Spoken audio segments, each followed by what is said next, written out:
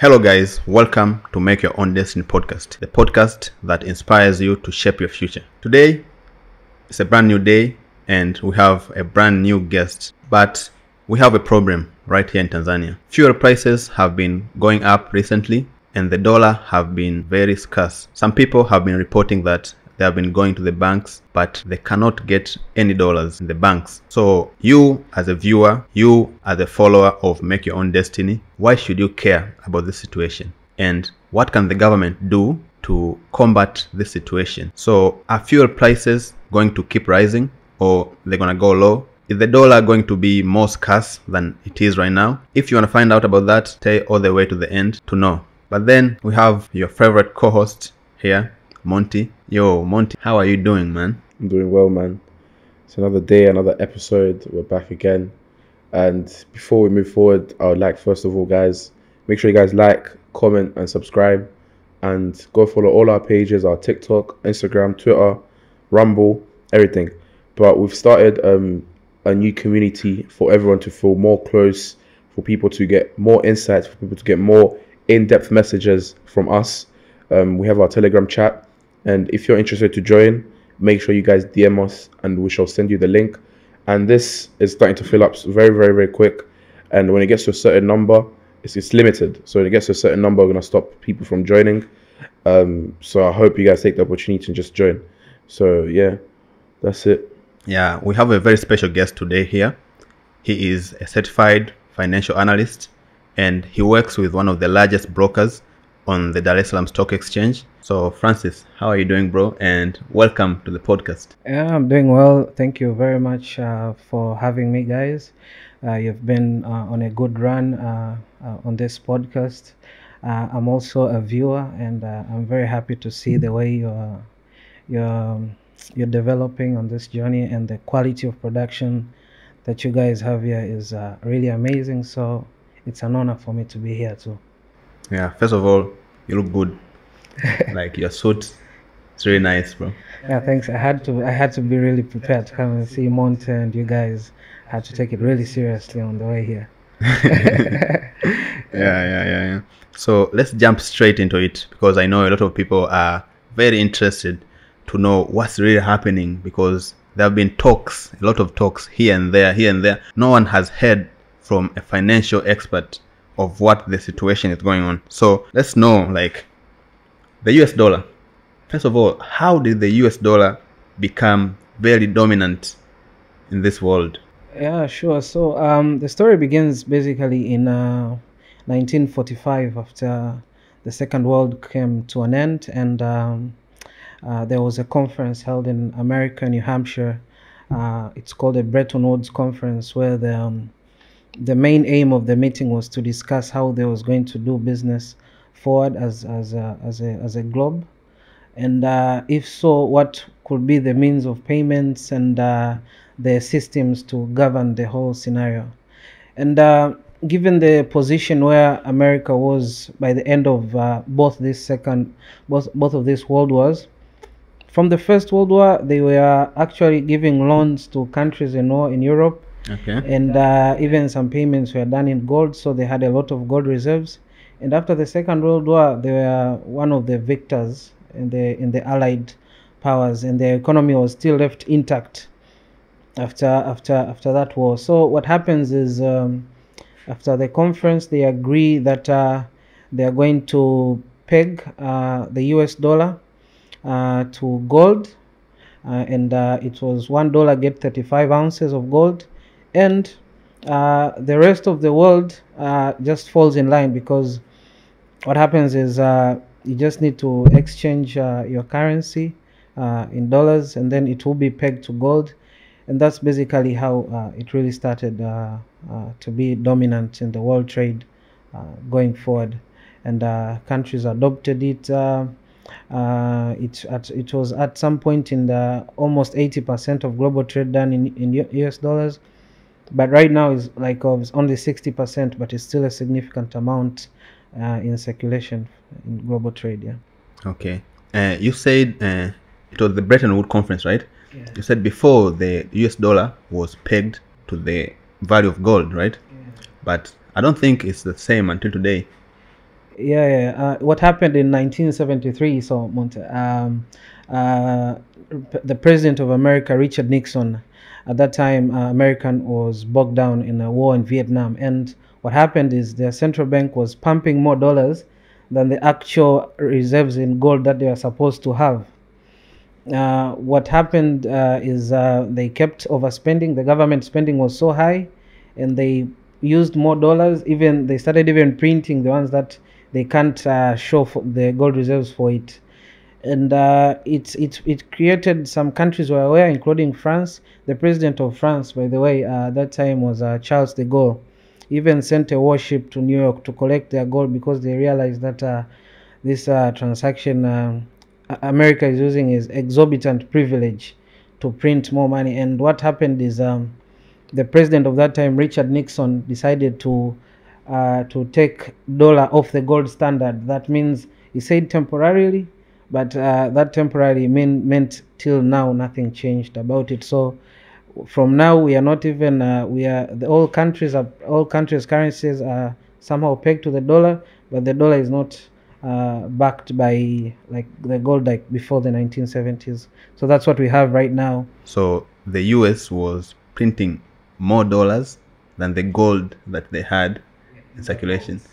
So literally they went against the Bretton Woods agreements. Exactly, they went totally against the Bretton Woods agreement, and who could say no? Because many countries at that time were indebted to United States.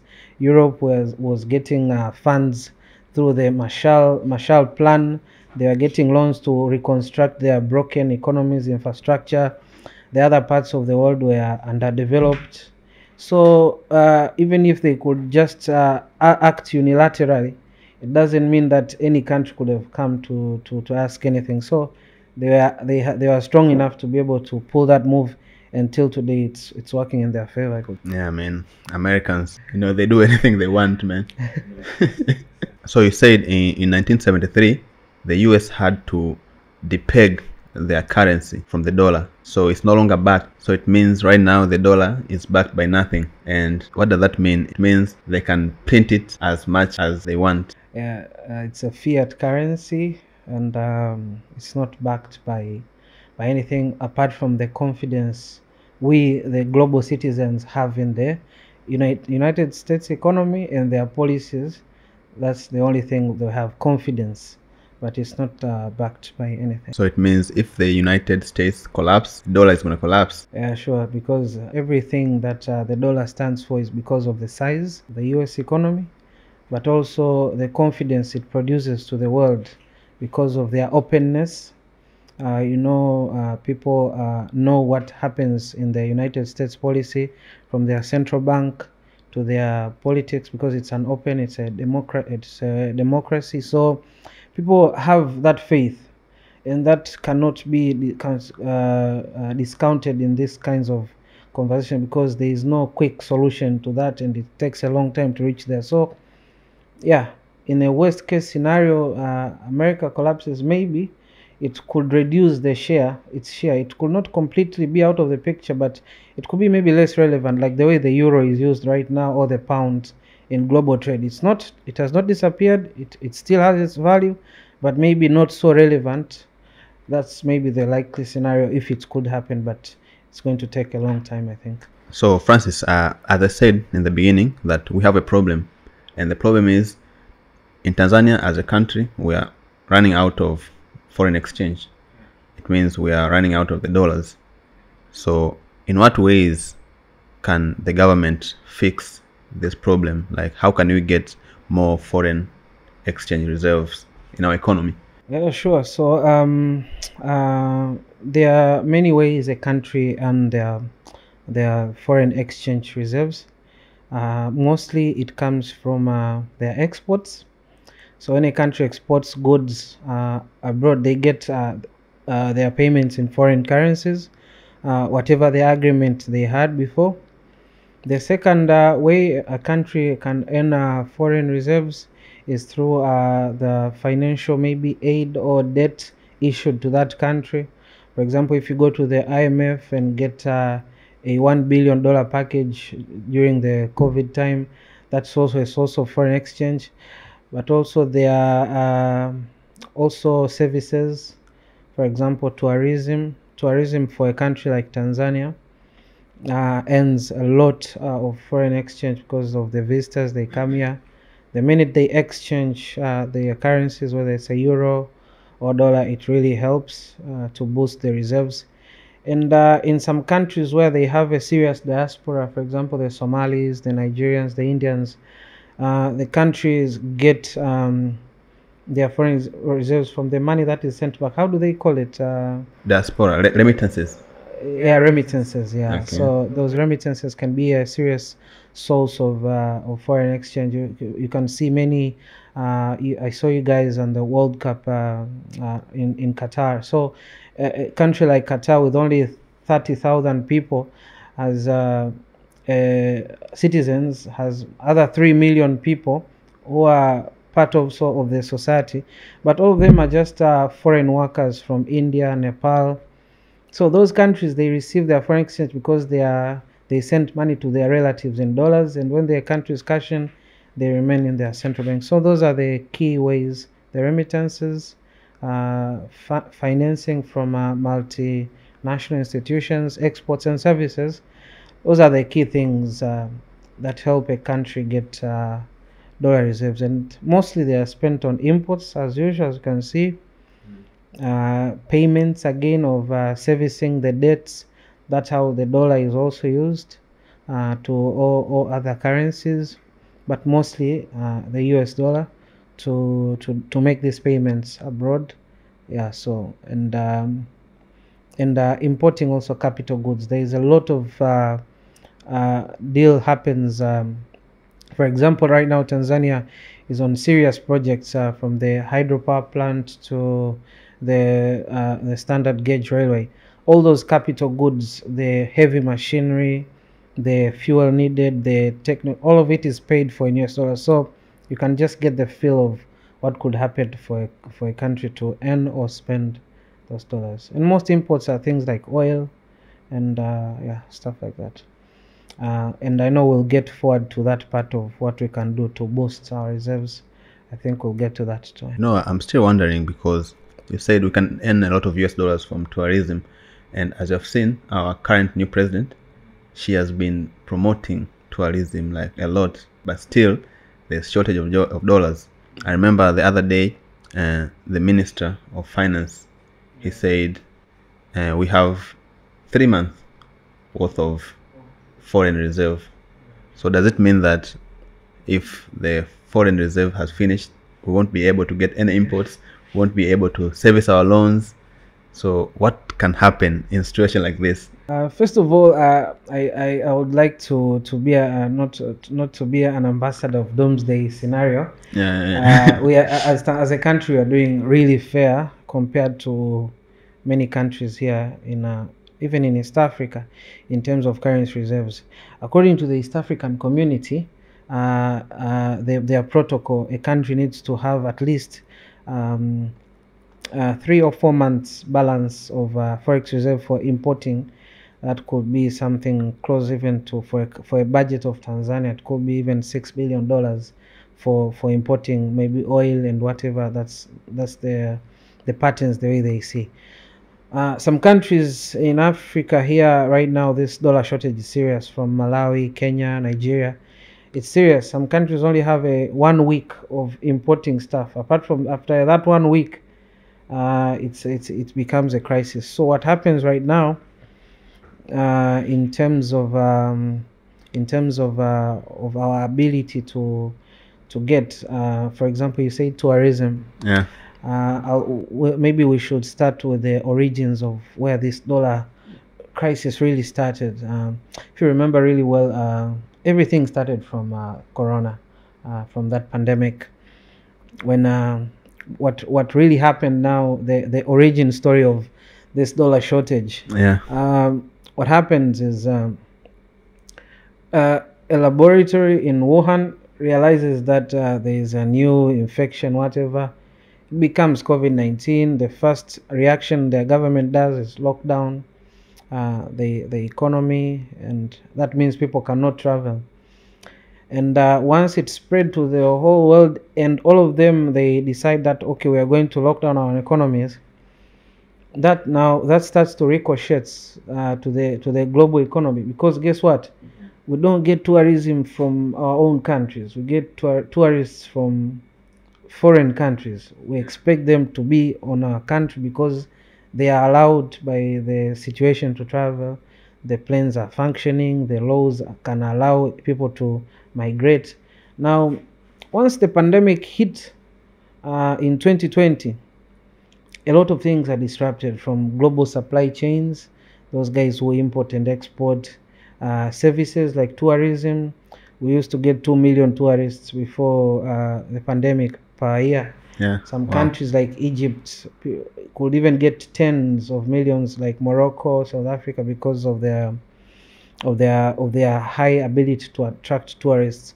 But what happens is they cannot expect any dollars from that sector anymore, or to a very lesser extent, just because of a geopolitical scenario like the pandemic. And what happens is now people cannot work. Let's go back to our dollar scenario, because where the policies that were made in America to address this COVID situation, where the problem of the dollar actually starts. Sometimes we even blame our leaders, our government leaders, like they're not doing enough, while they are price takers here in Africa, especially sub-Saharan Africa. They are not in control of many things. So what happens is, when the pandemic starts, they decide now, okay, because people are going to be staying home, we're going to give them a stimulus package. Whether when Trump was there before he left office, it was $600. It reached even $1,200 under Biden's first term, and it even could be sent to $1,400, depending on your income status and stuff like that. So when they put money in people's pockets, that, okay, now you are not, because you are not working, you're at home, just have this money because your government loves you. It creates unintended consequences, because now the producers know these people have money, and there is not a lot of production going on. So there's a lot of money chasing very few goods, what people now call inflation, because the producers and the sellers just raise prices because they see people are rushing in to stock their houses during the pandemic, from toilet papers to anything. They rise the prices. Now, when they rise those prices, they bring inflation, and that's a problem which not a single government wants in their country. So the Central Bank of America, the Federal Reserve, which is actually responsible for the monetary policies of the country, they are like the regulators of the economy. They come in and they say, okay, now because of this inflation, we are going to increase interest rates. We're going to increase interest rates because what they do is they shape the people in the economies with their behaviors. That means capital becomes expensive to get for businesses. That means the whole economy is a bit slowed down, because now people want to save more money to get more interest on their savings, and that means it reduces consumption in the economy. And that's the idea of the Federal Reserve. The rates help to lower consumption and subsequently lower the prices. Like, meaning they take money from the people right now, right? Yeah, okay. They take money from the people, and that taking money from the people, and with the high interest rate, now brings the issue of, for example, countries that have dollar debts, which are a majority of African countries. Now they have to pay the same debts, but with a higher rate. And remember, when we said that at the beginning, that one of the main uses of foreign currency in an economy is to service even the debt obligations we could have as a country. Many countries find the rate is high, and even if they're supposed to pay maybe $350,000 to a certain institution every month, with any slight adjustment of the rate, you can see more dollars will be pumped out of the local economies and stuff like that. So as if that wasn't even enough, the Ukraine war starts, and that will be another part 2 of this situation that leads to the dollar shortage. Yeah.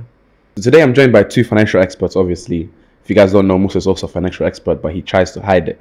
So obviously, when you find two experts speaking, you don't get a chance to speak. So I had to ask them to stop the shoot so that I could join the conversation as well.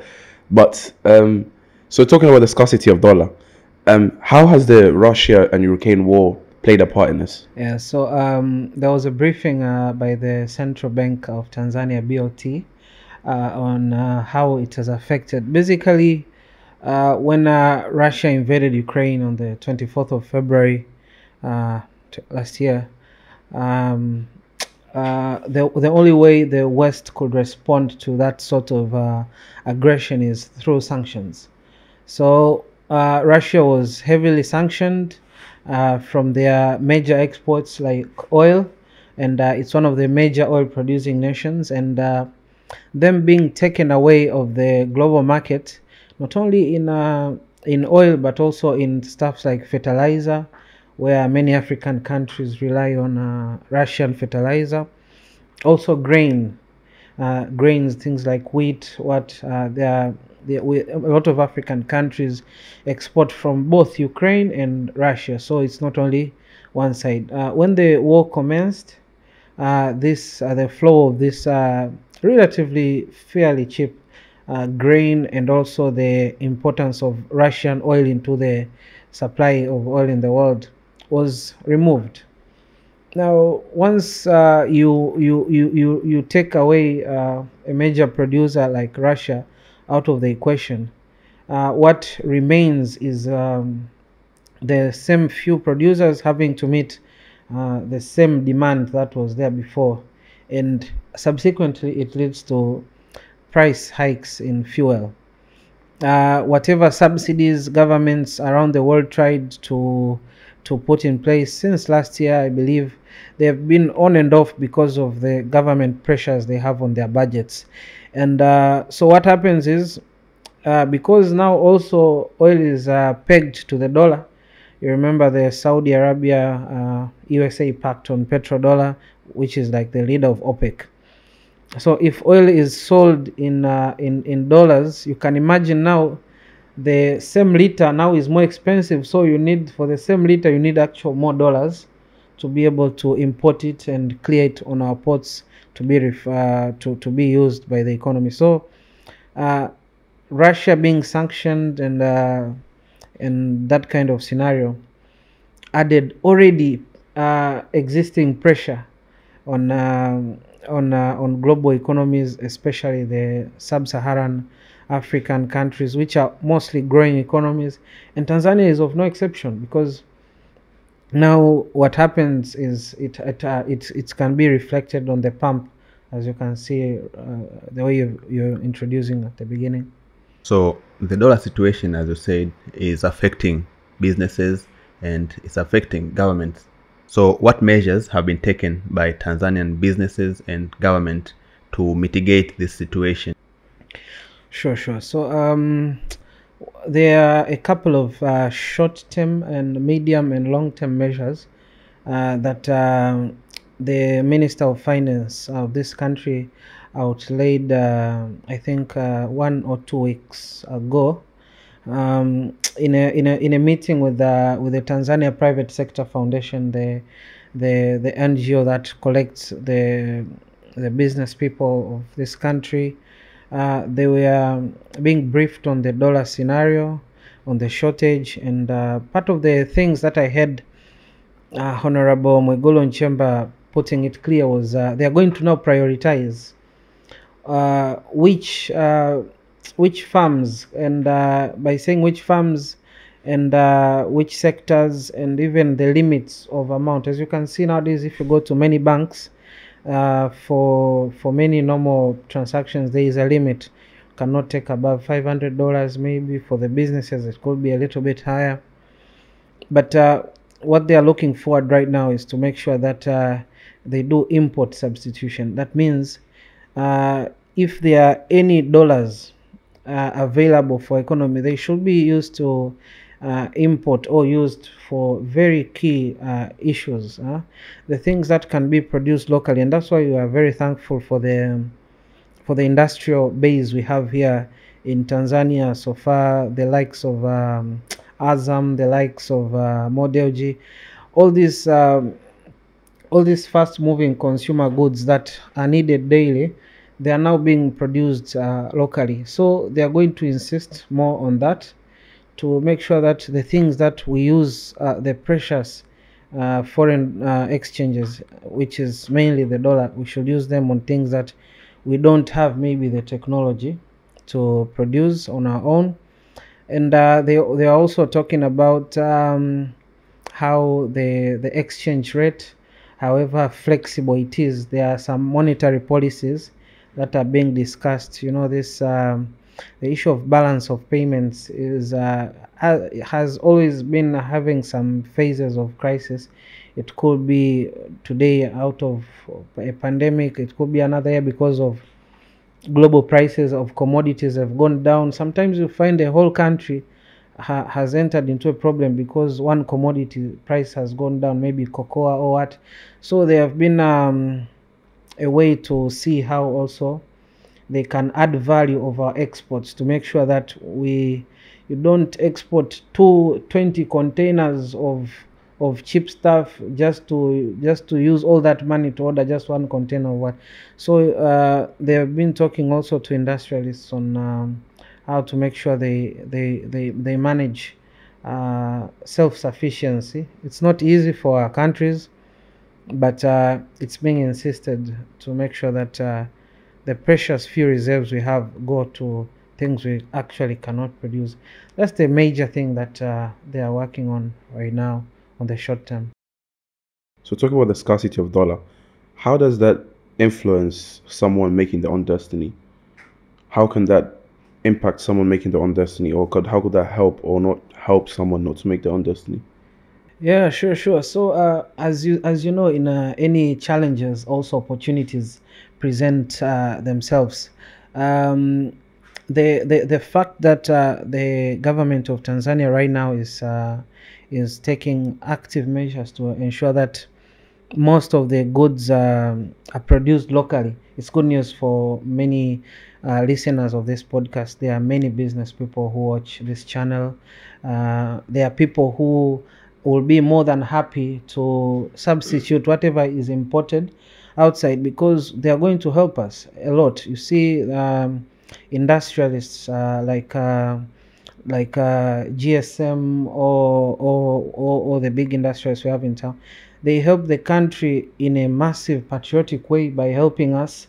They produce locally, they employ people locally, and in that way they help us all together reduce the problem of now relying on importing. Because the minute you go to the international market for any commodity you don't have in your country, you're going to need a foreign currency. So for mostly viewers of this podcasts, and I believe there are people who are really have passions, have their dreams, the opportunity is also ripe for them, because every scenario is pushing us to not only be our own producers of what we want, but also to rely less on imports. That means more production locally, and they should be one of the viewers of this channel. Adding into that, I remember, this problem, some countries have been facing it for a very long time. For example, Zimbabwe. I remember 5 years ago when I was in university, I had a lot of Zimbabwean friends. They had problem with the dollars. The banks could not allow them to withdraw more than $100 per day. So just imagine, like, the school fees was $5,000 and they're only allowed to withdraw $100, and in the countries they were only allowed to be sent $300 per month. So just imagine how can that affect someone's destiny who is at the university studying.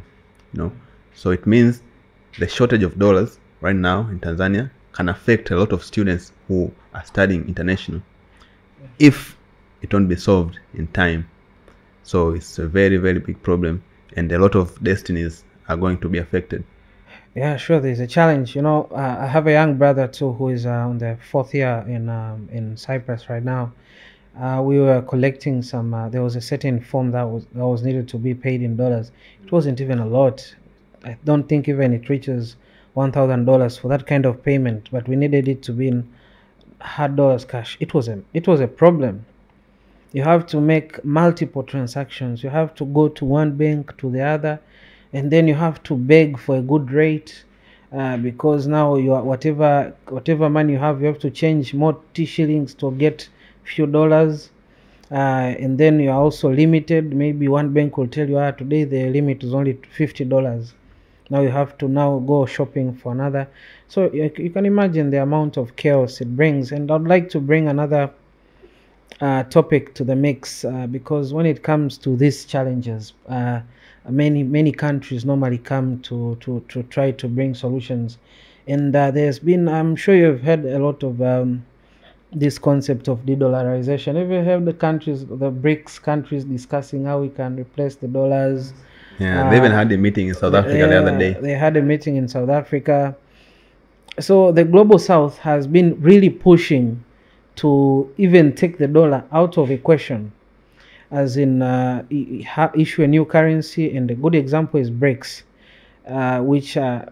which is a voice for the global south, including countries like Tanzania. They've also been trying to make their own destiny by this challenge, to make sure that the dominance, the hegemony of the dollar doesn't now affect everybody. Now, looking forward, there will be opportunities of alternative currencies, although from where I sit, I know it's going to be a very, very long term coming. The closest country that could offer an alternative to a dollar maybe could, apart from the euro, which is the second most in circulation, in the Japanese yen. Most people have been saying the Chinese currency, the renminbi, could be used in trade, because many countries trade with China. But again, that brings another complications. I think I was talking to even a colleague last month. It needs a country to open up. It needs a country to publish their monthly documents on their economy and whatnot.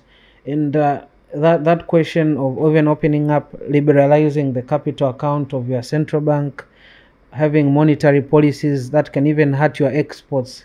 When you are reserve currency, you have responsibility not only to your country, you have responsibility to an entire world.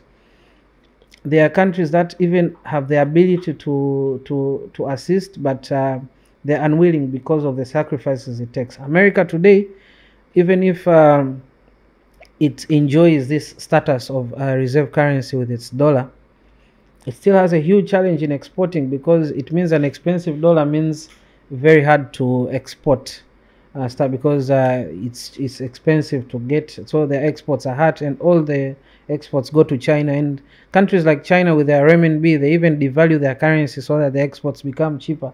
So people, when they say, we are going to use China, the second powerful economy, to dethrone the dollar, I also wanted just to share it with the people that has its ramifications. So when people are looking at their own destinies in terms of brainstorming what could be the future forward in their businesses, they should consider all these factors. The dollar is here to stay for a significantly long time, but now it's the right time for people to discuss alternatives also. Yeah, it's true. Whenever there's a problem, there's always an opportunity. Yeah, I'll give you one story. The other day, one of my friends came to me and he told me, like, do you have anyone who can buy $50,000? I was like, yeah, I have someone who can buy. So he brought the cash and he sold it to the connection that I gave him. And then later I realized that $50,000, he bought them at a rate of 2,500. And when I took him to the other guy, he sold them at a rate of 2,700. Wow. So he saw the problem and he turned it into an opportunity. Yeah, as you can see, he made almost 200 T-shillings per dollar. So if you take that and multiply it by 50,000, that's a significant amount. Yeah, it's like he made $10 million on spot. Like, clean money, cash. million shillings. Yeah, 10 million shillings. Yeah. So whenever there's an opportunity, you can make money or you can choose to starve. It's up to you. But right here on MOD podcast, with our audience, all we do is win. Yeah. So whatever situation, we make money. I even have colleagues in Dubai who help businesses in Tanzania. For example, betting companies, when they want to send now their remittances or their royalties abroad, for example, the betting companies or the international businesses here, they check with them, and they use a series of some coins, stable coins, to access dollars, and just to get a favorable rate and a quicker transaction time. So there are some few businesses that have been going to them for cross-border payments, and they even process up to sometimes $200,000 worth of payments a day. And they just started last year because of this challenge while it was brewing. And now when you look at the operations, I think I'm even jealous. We'll share more on what they do next time, I think, if we get the opportunity. So talking about the reserves that we've been mentioning, what are the top 3 sectors that can help boost our reserves? Yeah, sure. So as we stand right now, one of the main sources of reserves includes agricultural sector. So if I was to bet on any sector keeping up with the pace and even maybe improving, is agriculture. Agriculture is the backbone of our economy, and we are not technologically advanced to be an advanced industrial state. So we need to start with what we have. More than 60% of people who are employed in informal sectors in this country, they are involved in agriculture, and with their contribution, they are actually the first earners of foreign exchange in our country. The food we export abroad, the raw materials that could come from agricultural produce, things like cashew nuts, sometimes tobacco, sisal, things that are grouped in agriculture, even if they are not foods, they help us. And so the number one sector which could help us in the long term to reduce the problem of foreign currencies is actually increasing our reserves by increasing our exports in what already we are good at, which is agriculture. Number 2, I think we should stick with tourism, because we are very lucky not to be in a country that is regarded as a very beautiful country. I'm sure you guys have traveled a lot, and you have been to many places here in Tanzania. It's one of those countries that has high quality tourist destinations. No matter the season, no matter the circumstances, we have a comparative advantage over many other countries. Our own stability, the way that more than 30% of Tanzania's land borders is just reserved places, reserved parks, national reserves for animals. So if we are going to use almost 30% of the entire square kilometers of the country just for preserving them, I think we should also make use of that. We should get back to the normal 2 million tourists a year, and even reach more, because as you said in the beginning of the podcast, that our president, Madam Samia Suluhu Hassan, has been really promoting, even through that documentary of Royal Tour. Royal Tour. The main aim was to rally up tourists to come back after the pandemic had just gotten over. So tourism plays a huge part, and I think should be number 2. And the 3rd should be around manufacturing industries. When I say manufacturing, I can even put the extractive industries, things like minerals, the way they produce, because there is huge demands for things like gold, and Tanzania also has a lot of minerals, not only gold. It has things that are needed in the new wave of electric cars, things like lithium. It has actually many minerals, rare earths Tanzanite. So with the industrial base we already have in this country, we should be looking more to export and end these precious commodities and end these precious foreign currencies. I mean, to be able to help our balance of payments, because we have debt obligations, we have institutions to pay debts to the International Monetary Fund, World Banks, some other private financiers. We have projects in the country that are running at full speed. All of them, they need input of dollars. So the sector of industry also should, I think, should be the final one on those three, on which could help us earn more reserves, because those are the ones that will have value when they are produced in the industry, and when they're exported, their price is even bigger than the commodities like cashew nuts or maize. So with more value, the bigger price means more foreign currency in the reserve. So yeah, industry too, the final one. So, as a financial analyst, some people might have questions like, why shouldn't the government just go to the USA or go to the IMF or World Bank and just get more dollars? Can that just fix the problem for good? Like, just get a loan of like $10 million right now? So as you see, many economic challenges. You see, there was this nation of Sri Lanka that collapsed, I think, a year ago, because it started actually with this thing of being addicted to debt. I'll tell you something. Our neighbor Kenya has a serious debt obligation that almost more than 50% of all the taxes they collect in the country, they are used to send payments of debt servicing. You know, when as a country you go into debt, even if you have good intentions to improve infrastructure, you know, build roads, improve on ports and anything, at the end of the day you're supposed to repay. Remember, we talked about the high interest rates that are used to curb inflation, that are still in the process. That means the cost of money is up. More borrowing is equal to more interest rate payments, which could lead even to severe more dollar shortage. The better solution would be discipline, the government disciplines. Many governments around the world, they act irrationally.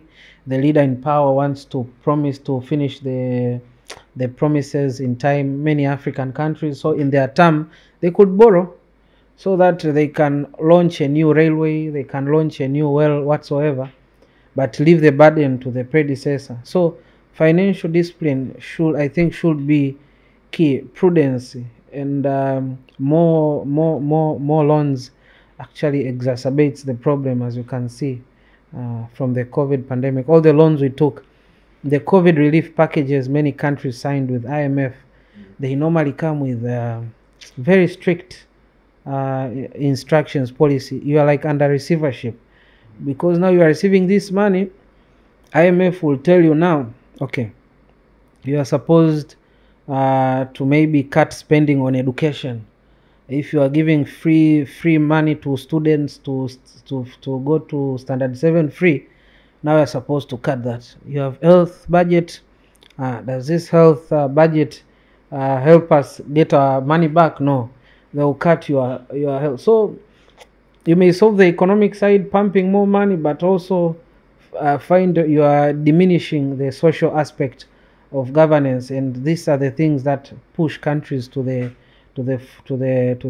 brink of chaos or whatever. So it's not really advice. Government discipline should be at the center of everything, and that includes less borrowing. With what's going on in the world right now, obviously, as a financial analyst, what are you personally trying to do to help the community with what's going on?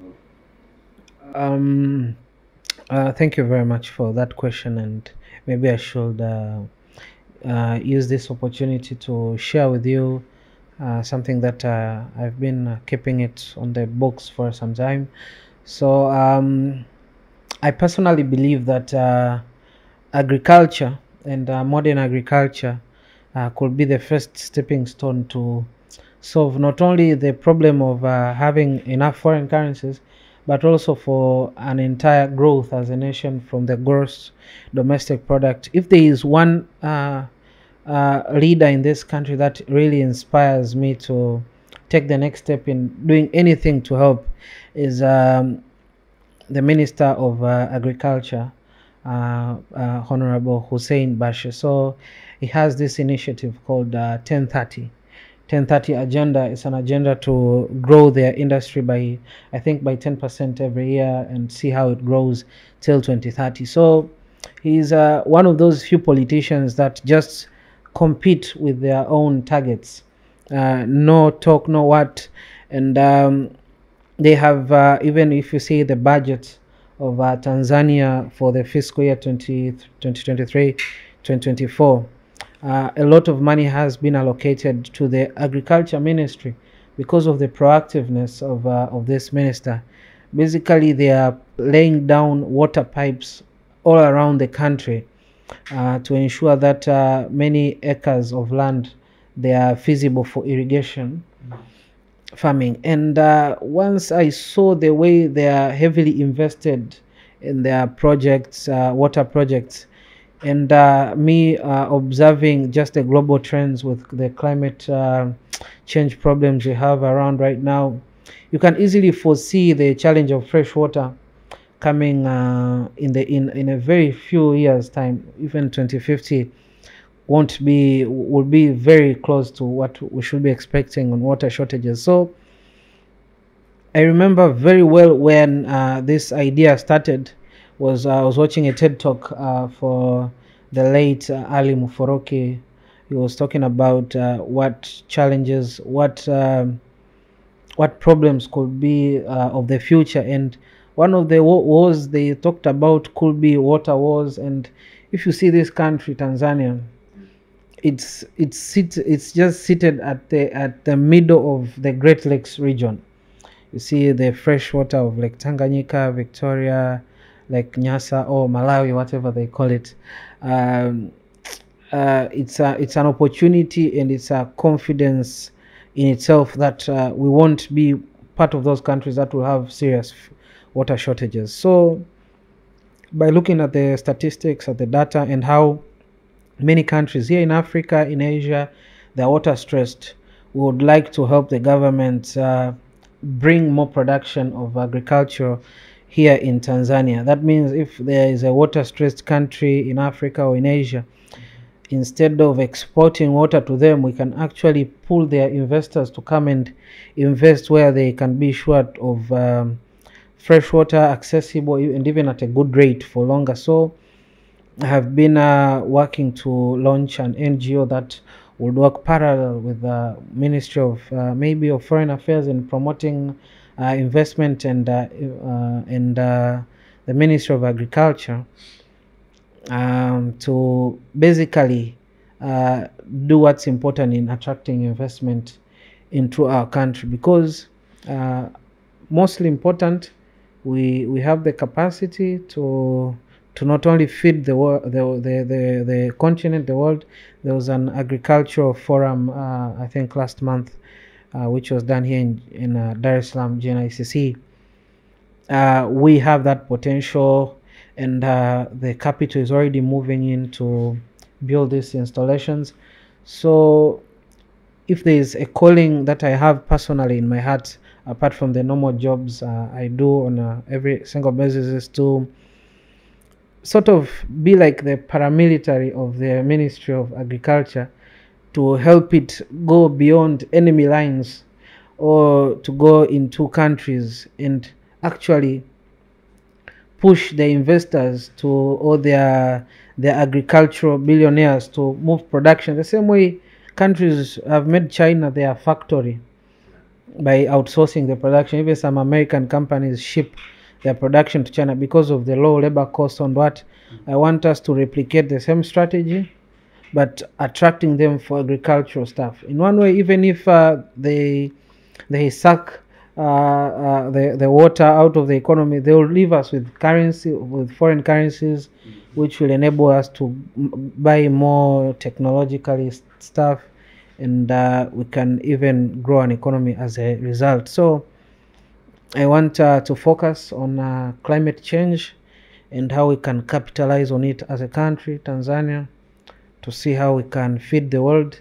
And I think I'm in the early processes of registering an NGO, a think tank. I think I even don't have a name for it. I think I'll call it 1030, the same 1030 agenda, but I'll add the word international to it, just to resonate with the agenda of the country, and fully back our minister, our government, and so that we can have a stake going forward, in this economy. So that's just a rough idea. I thought this will be an important platform to share, because of not only the audience that you guys have from the beginning, but going forward, it just makes sense to share this with you guys, and hopefully I'll be able to pull it off at some point. Yeah. So thank you so much, and I really liked when you said that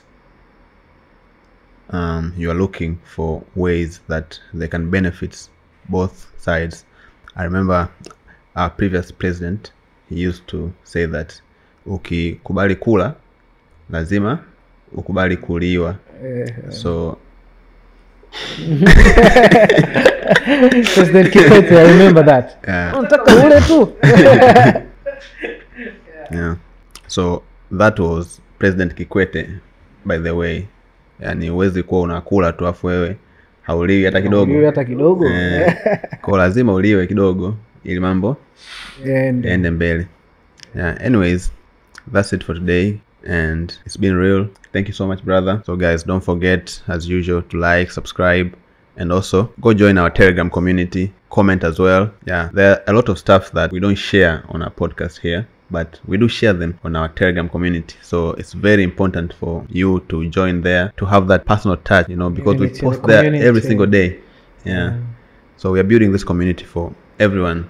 We are building a platform whereby Tanzanians and other people can express themselves on daily basis, because people would never know about you probably if you didn't come here. So it's a very good platform for everyone to benefit. As I said, it's a mutual benefit. Nakula unaliwa, mambo yanaenda. And you guys, I just want to give you a massive props up for the investment you have done. You could have used your money in any other way, but you decided that you're going to give people a voice. You're going to put your money on the table to make sure that not only people get a voice, but the quality of production and the way you organized. It's really, really inspiring. I couldn't wait to be here. Maybe I was supposed to have this session 3 weeks ago when the dollar issue was really serious. But sadly, maybe I didn't share it with the host, but I lost my father like 3 weeks ago. That's why we delayed the session. But I believe the growth that this channel is going to have should be substantial, because you guys have started in a very, very good, from a very good foot, and the only way you're going is up from what I can see.